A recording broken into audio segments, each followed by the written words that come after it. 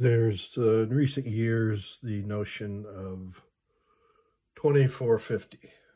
That is, 20 selling books, self-published, can bring the self-published author circa $50,000 a year. Good living. 2 years ago, I gave what's probably my final talk about writing. And I came across my notes a few days ago and decided to share. The key for fiction series is outlining, having an outline. John D. MacDonald wrote one Travis McGee series novel a year for 20 years. He outlined.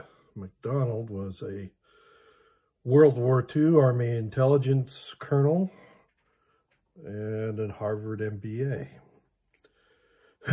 Attorney Earl Stanley Gardner wrote 2.3 Perry Mason novels for 35 years. He wrote 80 novels published, and he outlined them. Attorney, practiced law, spoke Chinese, had many Chinese clients. Started writing as an aside, then it became his main work. Horatio Alger wrote 3 boy or girl success novels a year for 30 years. He outlined, or rather with all pulp fiction, he wrote from an outline.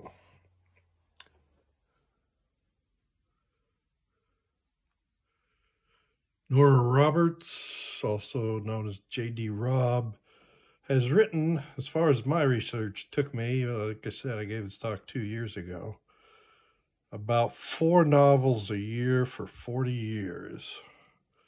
Almost all of her writing is formula romance. She writes from an established pattern in an established market.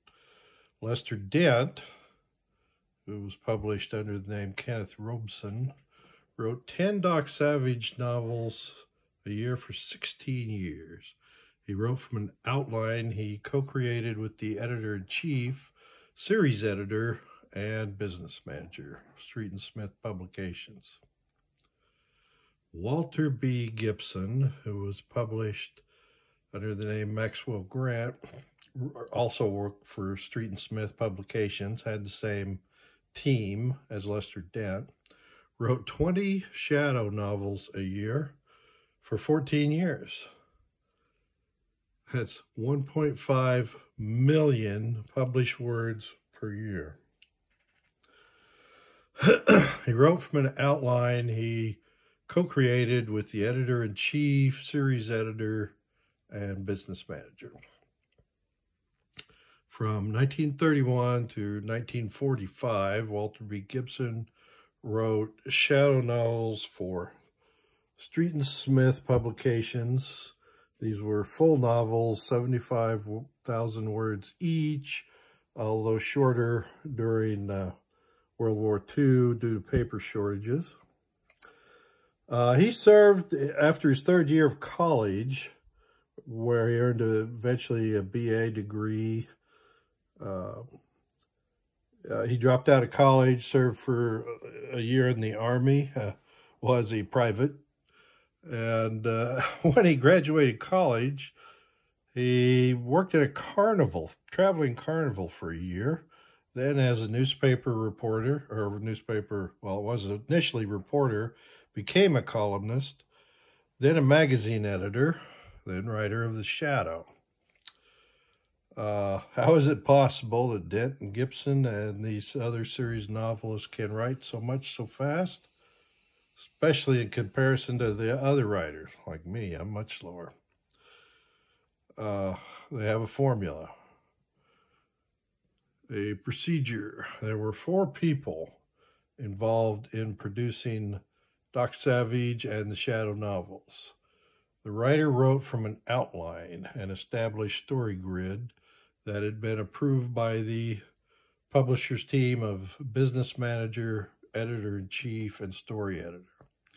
The basic story is always the same. The names of the bad guys and the victims change.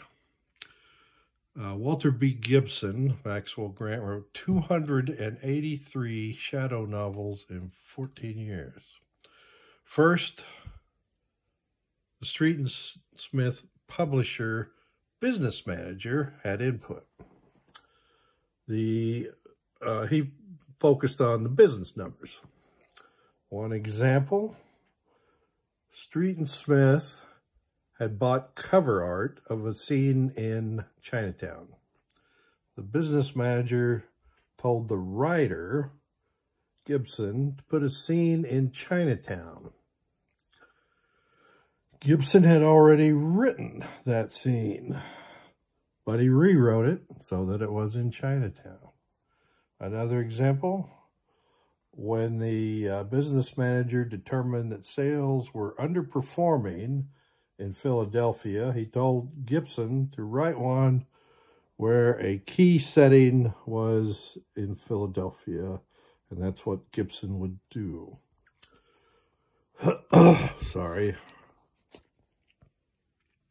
Second and third, the editor-in-chief, Henry Ralston, and the editor assigned to the Shadow, John Nanovic, who was also assigned as Doc Savage, worked with Gibson to create the repeat characters, traits, tags, tropes, story patterns, obligatory scenes.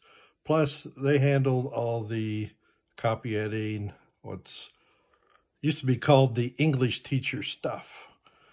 Gibson just had to write a single draft, and they would fix any writing problems. Gibson, the writer,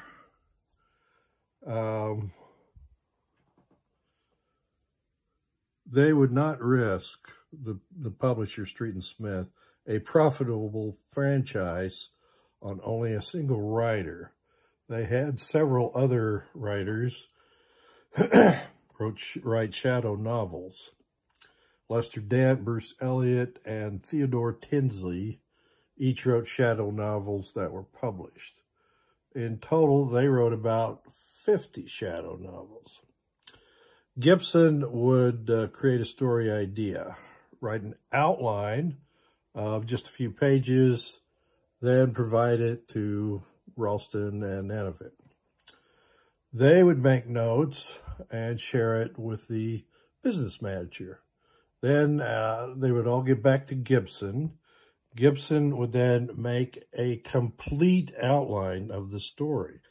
Now, I just reread my original sources to make sure.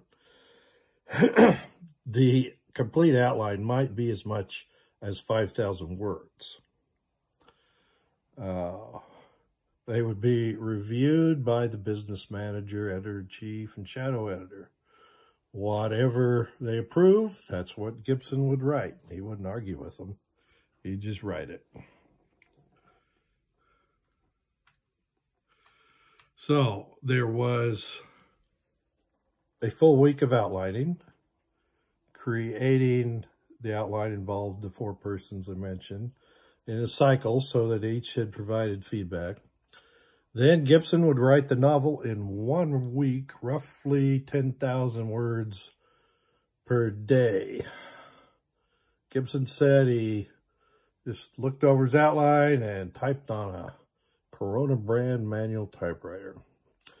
Gibson stopped at around 10,000 words per day, because any more than that, his fingers hurt so much he couldn't type it all.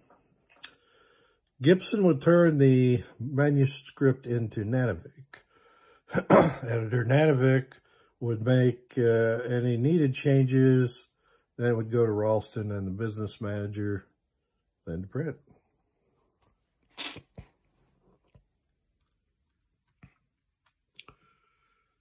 One week creating an outline, 1 week writing complete draft.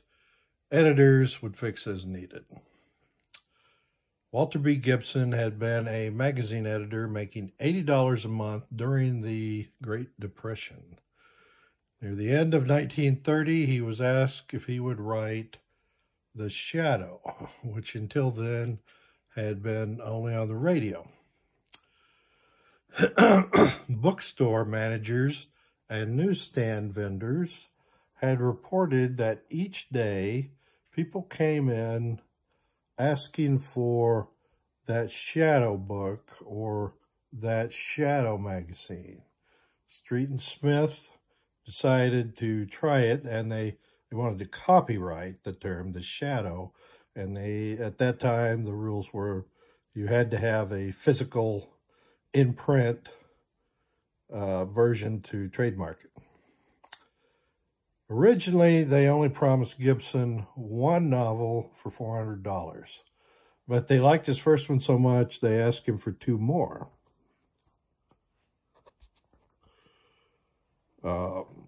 Those three published as pulp fiction and hardback books, so softcover and hardcover, sold out. First one was published in April 1931. And they sold out a second printing and a third, 300,000 copies. So they asked Gibson to write for them full-time for $500 per novel. Now, this is during the Depression. Remember, he was making a living and supporting a family on $80 a month. He quit his editor's job and wrote Shadow full-time. So when they worked out this process for speed, Gibson's pay increased to $600 per novel, then up to $750 per novel. Lester Dent, writing Doc Savage, was paid the same. My sources on this include the 2012 video, The Shadow Knows. It's a documentary which includes audio of Gibson describing this process. And the 2011 book by Thomas J. Shimeld, Walter B. Gibson, and The Shadow. That includes printed excerpts from interview with Gibson and others about, describing this process. Now, I also mentioned in the talk Earl Stanley Gardner. He had 4 secretaries. He would try out story ideas. If any of the secretaries figured out the murderer too quickly or didn't like the story, he'd either revise it or discard it entirely and create another.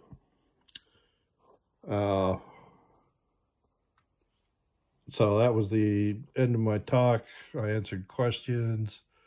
Personally, I have no problems with paint-by-numbers storytelling, commercial, if it's profitable. And again, it's probably the final talk I'll give.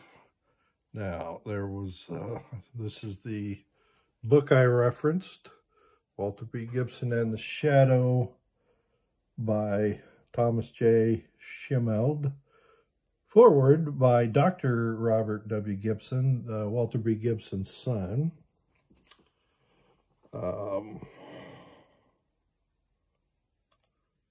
bought this DVD, The Shadow Knows, Thrilling History of the Pulp Radio Superstar.